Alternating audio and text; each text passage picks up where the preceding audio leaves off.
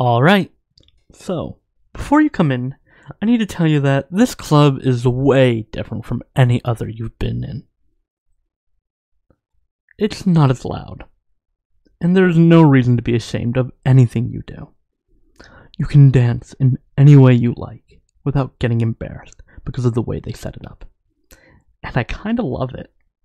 So let me introduce you to Club Noctis. Yep, a dark room. Only thing you can see is the DJ's booth. There are small glow-in-the-dark dots to allow 5 by 5 foot areas for every 1 or 2 people here. There's intentionally no lights at all, so that you don't see anyone. That's why nobody needs to be ashamed of what they're doing. People could be making out in the field next to you, and due to the music and darkness, you'd be none the wiser.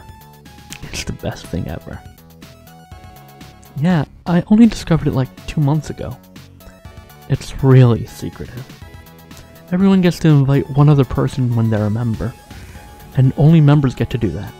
Guests are only let in under patronage of a member to make sure none of the rules are broken. Make sure nobody sketchy gets in and makes it a safe place for everyone. Good music, no sketchy guys for the girls to be afraid of, no sketchy girls for the guys to be afraid of. Just people having fun. Yeah, you're my +1. If you come with me 4 more times, you can choose to become a member yourself, provided someone else drops out.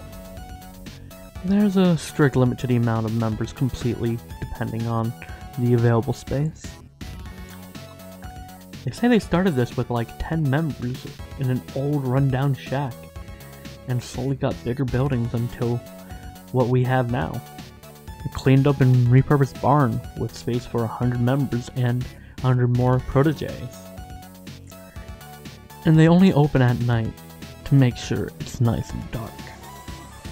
Honestly, I'm so glad you were willing to come with me. Like, I know you're not really into parties, but this way, there's less people close to you, and nobody's going to be crowding you, less stimuli, less people throwing beers. Just a comfortable but really big group of friends. I swear, you'll love the people here. There's the comic guys over there who got assigned bordering squares. There's the anime guys next to them. Of course we have D&D nerds, but also some jocks who act as security too. Should a creep somehow still get in, just call out. The softer music means they can hear you, and usually they'll rush right over to help. The bar is on the left. We serve beer as the only alcoholic beverage. But we have all sorts of non-alcoholic things, even cold chocolate milk. Apple juice is my usual preferred drink. Don't look at me like that. It's not a lame drink, it's healthy. Anyways, my square is right over there. Just stand in it and dance with me. Nobody can see me, so no need to be shy.